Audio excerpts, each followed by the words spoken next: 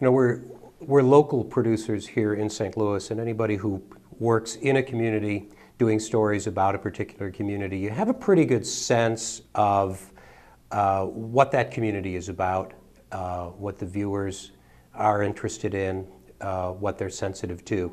When you do a national documentary, it changes your perspective a little bit, and it also puts people who you've asked to participate in the film in a much different position. Television is incredibly intrusive into people's lives.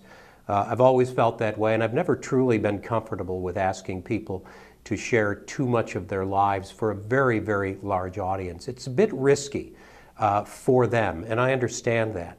And as we went through this and we asked people to share their stories, you feel a little uncomfortable pushing them beyond their comfort level. Even asking a company, when we asked the folks at Happy Apples to talk about their story and their challenge to find the workers legally to pick their apples and to work in their caramel apple factory, that again is a bit of a risk for a company. I mean, we chose them because they were trying to follow the rules. They were using E-Verify, they were using the visa system to bring in apple pickers, everything legal, above board, and still there's the concern that telling their story, people won't care if they're legal.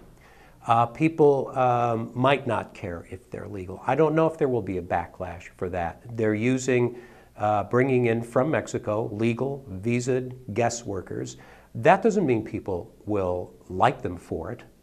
They don't have to like them for it. So it's a bit of a risk for them. What do they have to gain?